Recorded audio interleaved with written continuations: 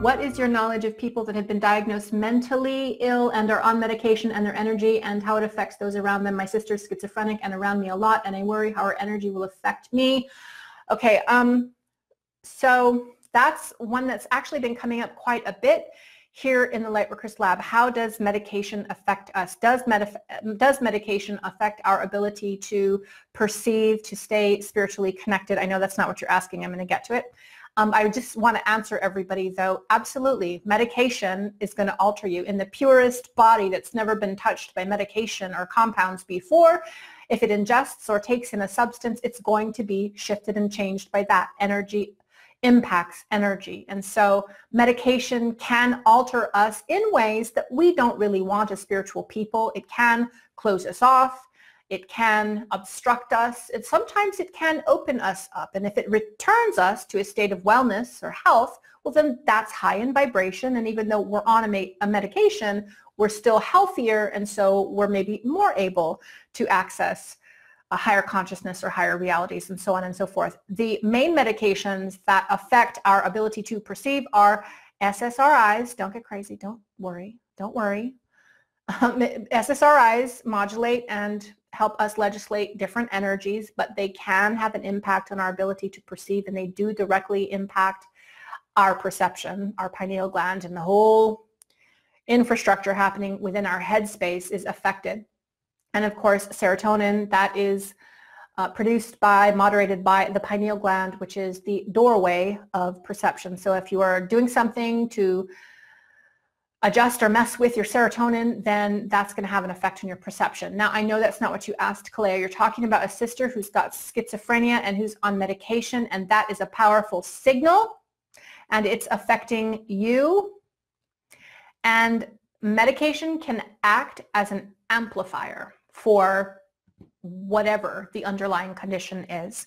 And so even though the medication itself might be regulating this disorder that she has, it can also be amplifying to some degree that disorder as well. And if you're a sensitive person, if you're an empath, if you're an intuitive, you will absolutely feel the impact of that. And because she's your sister, you have something called Akka cords. I know you know what these are. Other people might not. Anytime we're in relationship with a person, place, or thing, and it's important to us in any way, meaningful in any way, we have actual energetic cords with them. And if it's a person and they have strong energy like your sister does, and it's chaotic and it's negative, that's going to travel the Akka cords. And you're going to take the energetic hit or the energetic impact of that. So your primary goal here is to take care of yourself. Energetic hygiene, because this depletes you. It's like you take hits in your aura, right, or in your field, and then you got to patch it, you got to meditate, you got to fill in all the holes. And so it's constant like management of your stuff, your energy, because she's sending these energetic impacts into your experience and into your awareness. And I'm not giving intuitive readings, but this is definitely a situation where you've got to actually have like a wall, like you've got to have some distance, some way to protect yourself from that energy, because it's quite strong, it's quite chaotic, and I feel attachments around it. Sorry, honey. And I see this actually a lot with schizophrenia. And I don't know if you've ever heard of somebody named Malachi Martin. You should check the archives for Art Bell. You should go up on YouTube, actually, and type in Art Bell and Malachi Martin. He was a priest. He did exorcisms. He's coming from a Catholic paradigm, which is a little bit fearful and freaked out, but he was also intuitive and smart. And Malachi Martin would go through psych wards and different mental hospitals, and he said almost without variation, there was oppression happening. There was attachment happening. And it makes sense, though, doesn't it?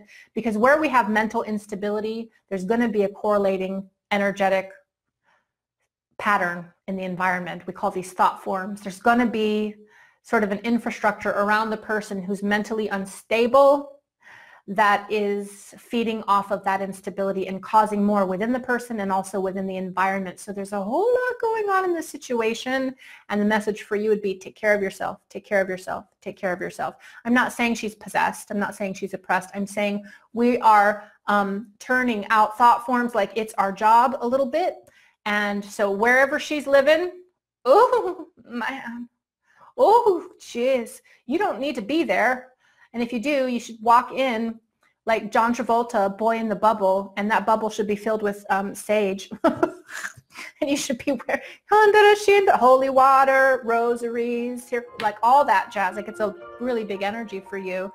So much love to you. That's a hard one for sure, for sure.